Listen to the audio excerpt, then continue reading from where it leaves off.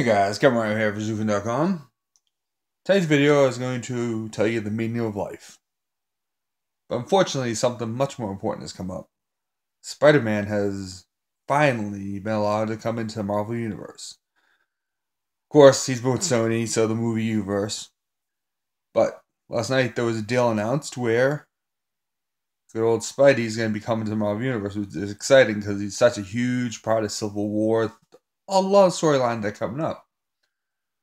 So, movies were moved around a little bit. So on July 28th, 2017, we're going to have our first Spider-Man movie, proper Marvel. Still, Sony is in there with deals, but I feel a lot more confident.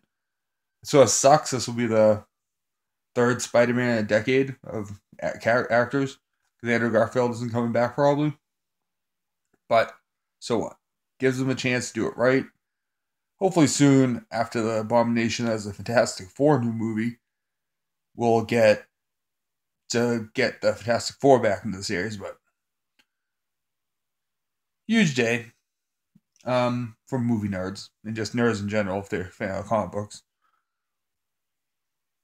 And so he'll probably appear to talk about him appearing as soon as Captain America's Civil War, next Captain America, which is huge.